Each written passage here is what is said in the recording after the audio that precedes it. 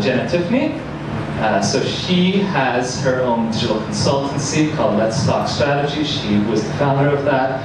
She's also a member of the prestigious DMA Marketing Council, and also on the regional board for CIM. She's really excellent. We're really glad to have her here. She's spoken at conferences before, and today she'll be speaking about strategies for email marketing. Thank you very much, and I'll leave it to Jenna. Thank you. Okay, so firstly, sorry that we're starting a little bit late. The videos in a presentation is always a little bit touch and go, but then trying to get sound to come out of that as well as it playing it was a little bit too much. So hopefully it's going to work later on and it'll be worth it. So yes, thanks for the introduction, Stefan. So I'm Jenna Tiffany. I'm the founder and strategy director of my own consultancy called Let's Talk Strategy.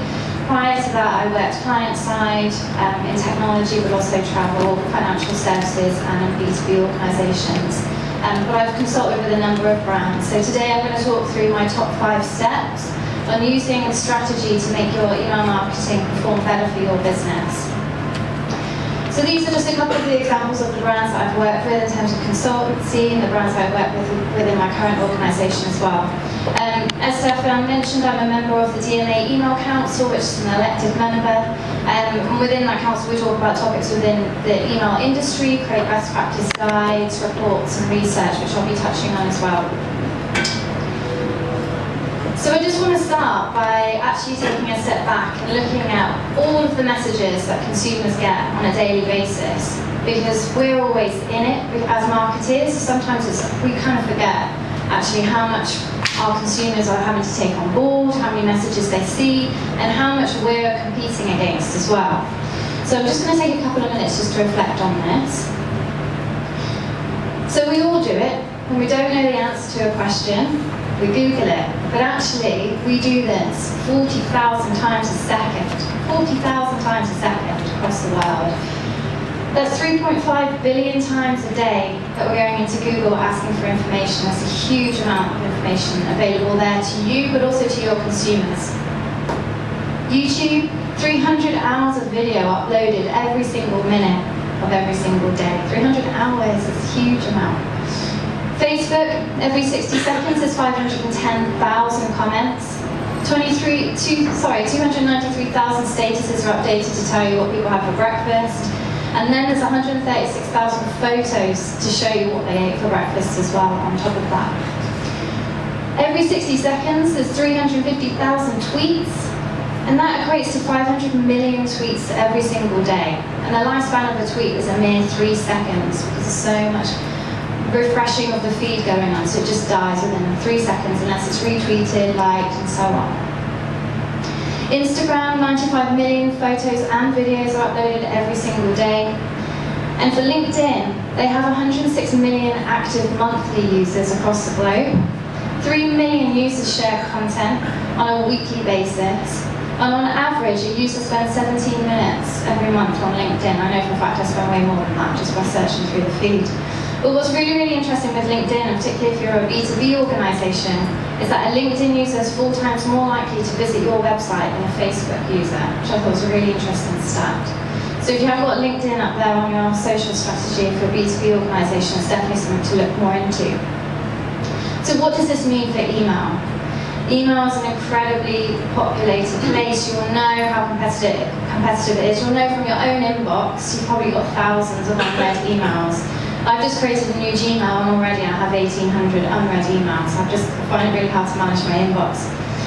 So with email, 269 billion emails are sent every single day. That equates to the average person getting 121 emails in their inbox every day. And 85 of those are marketing-related emails. So that's how much you're competing against on a daily basis. Half of the world's population uses email, which I just find a really scary stat. Half the world's population is using email. And every year I get asked, is email going to die? Is this the last time we should ever start using email marketing? Every year I get the same question. And actually it's estimated to grow to 319 billion emails being sent every single day by 2021. So email is definitely not going to die. So how can you get the most out of it? But what this actually creates is that we all start to look a little bit like this. We're all getting bombarded with a lot of messages, your customers are getting bombarded with a lot of messages. And if they aren't right at that moment in time, you'll lose the engagement of your subscriber. You may never actually get them back. And I'll touch on that with some examples a little bit later on. What it also means is that we're increasingly impatient. So we don't have the time and the patience anymore to scroll through our inbox, take everything in. We want to skim read, action on it, and deal with it there and then, or come back to it later, but have it archived sensibly in an area where we can find it. We just don't have time to be skimming through hundreds of amounts of content and information. So it's really important to make sure that your emails are really concise as well, and that they are targeted to your customer base. And what happens to those brands that don't keep up? They end up like these ones, no longer existing. These brands fail to innovate, they didn't keep up with their customers' needs and demands, and now they cease to exist as businesses. It's the same in the inbox. You can lose the engagement of a subscriber incredibly quickly just from that one email that you send. If it's not spot on, it's really, really hard to get that engagement back. So what does that mean? You only have one shot really to get it right, because the attention span is really, really limited now. People are spending more time in the inbox, but they're doing it on a more regular basis, but they're wanting to get that information that they need there and then at that moment in time. And if they don't, they'll swipe and delete that email in their inbox. So step one in using strategy is the direction. So where is your business heading? What are you wanting your email marketing to achieve for your business, and then setting a direction for that.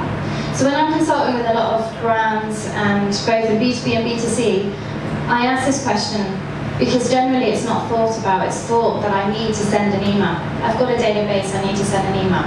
But actually, why are you sending that email? What's the purpose of sending it? What are you trying to achieve by sending that communication?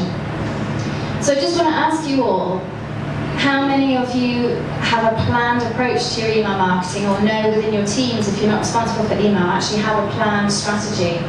Or do you just, on a week-by-week basis, it's really ad hoc? So if you have a planned strategy, put your hand up. Okay, it's funny, it's the majority, this half of the room. So you guys are more of the ad hoc. So I'm going to guess on a daily basis, the guys that are the ad hoc, this side, are starting to look a little bit like this guy here, maybe on a regular basis. We're getting a little bit stressed, where actually you've just got so much activity that you need to just try and get out, and you're just firefighting.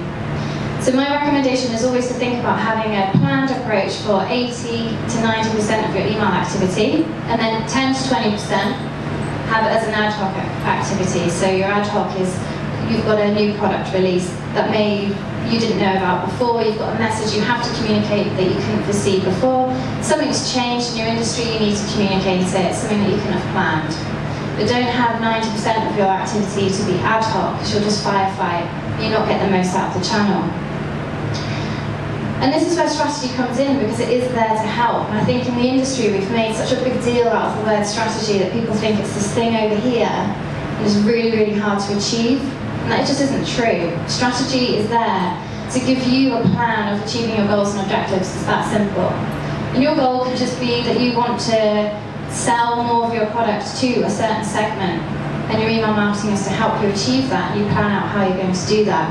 It doesn't have to be overly complicated. It can be really straightforward. So it's really important to define the why before the how. Now in the email space particularly, technology is a big player, naturally, because you need a technology to send your email. And I've worked for a technology provider, so I know how important technology is. But you need to define what you're wanting to do with it, what you're wanting to do with your email before choosing the technology. So I came across a comment on LinkedIn yesterday of someone looking for the technology. Didn't put any information in terms of what they actually wanted to do with that technology. They just needed new tech because MailChimp wasn't good enough for them. You can get the technology, but then it will not fit to what you want to achieve as a business if you haven't thought through what you wanted to use it for.